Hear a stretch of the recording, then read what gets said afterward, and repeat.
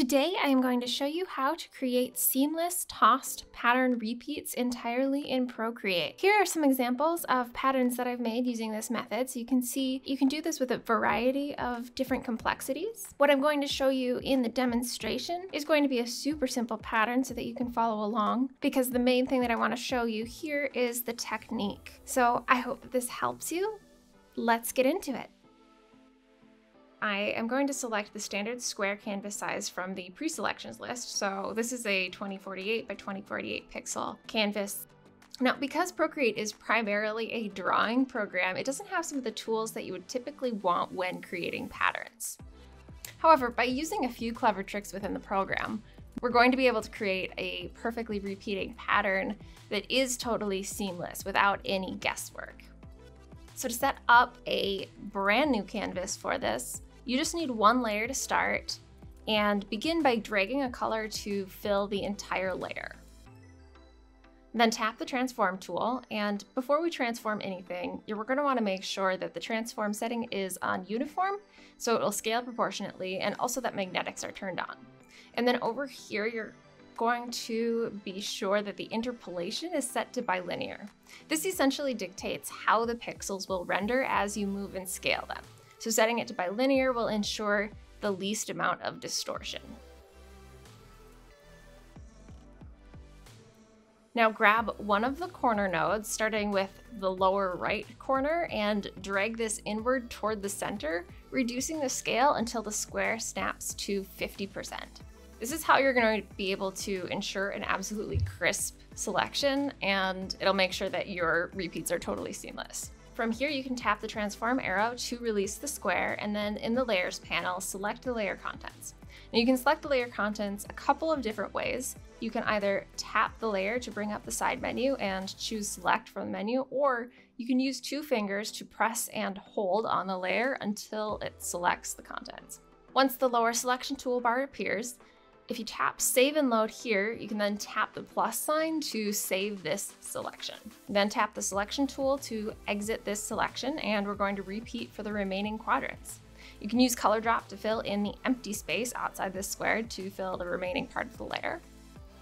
And then use the transform tool to scale the layer contents, this time dragging from the lower left corner.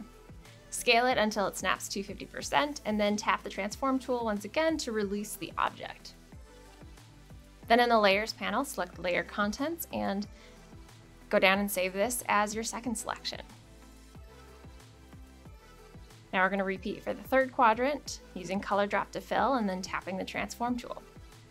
Now, if you shift the layer slightly or scale it down a bit without snapping to 50%, it's definitely best to go back and undo these moves rather than pushing forward trying to correct them or realign it. Even the slightest shift or misalignment can throw off the precision of the scale and the selection, and might result in a seam in your pattern later on. So scale it down to 50%, tap into the layers panel, select the layer contents, and save the selection. Now we'll repeat for the last quadrant.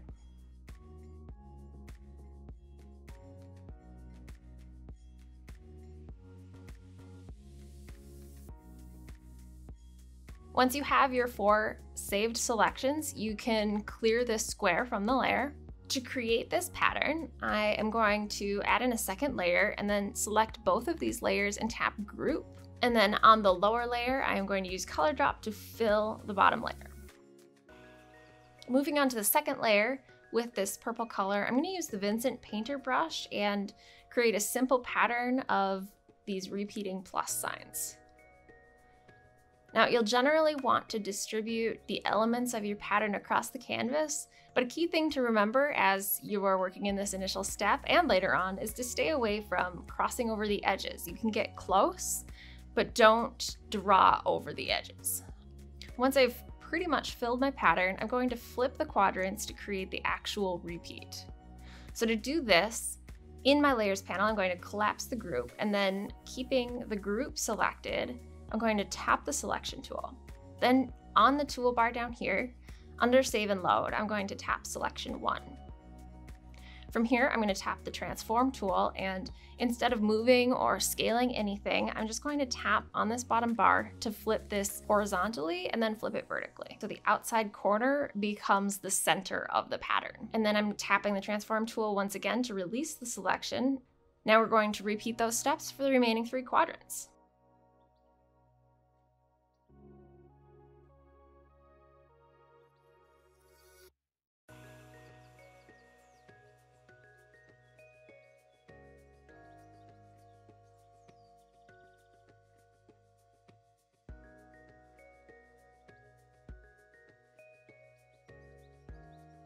Once they are all flipped, you can go back into the layer group and you can move the elements around, add more, rescale the elements, whatever you need to do to fill in the gaps and kind of perfect the pattern.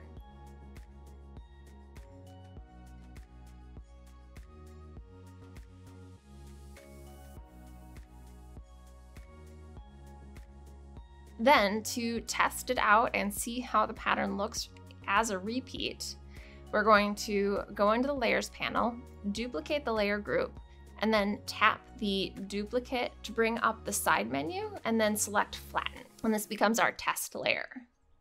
Then I'm going to duplicate this layer so that I have 4 total flattened layers.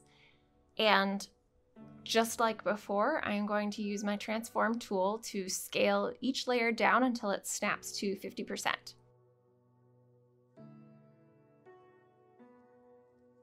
This is a super easy way to align the pattern without having to do any guesswork or manually move things around.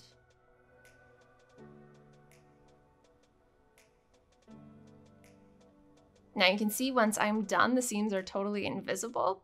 And so that's the really nice thing about using the Snap to magnetics and the uniform selection, is that it's completely precise. If you want to check out a written version, the step-by-step process will be linked on my blog below in the description. I also did a Design Cuts live session on this and did a more complex pattern. If you want to follow along with a specific project, that is also linked below. Definitely check that out.